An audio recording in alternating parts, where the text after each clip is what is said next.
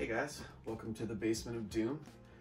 We're doing this. This is Frosthaven. This is the Kickstarter organizer. I'm just loading everything up right now. Just want to talk about the game.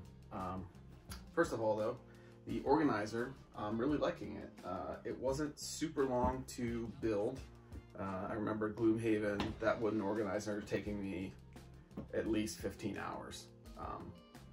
The thing though is that the monster overlay standees and the overlay tiles for the map, they're going to be a lot harder to find without the tops telling you where everything is.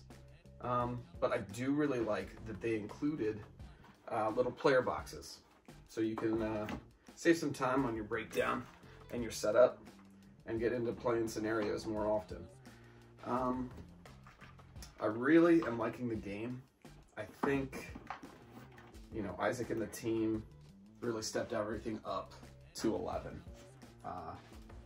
The production quality of the materials and all the artwork and stuff is just really dialed up. It's really great.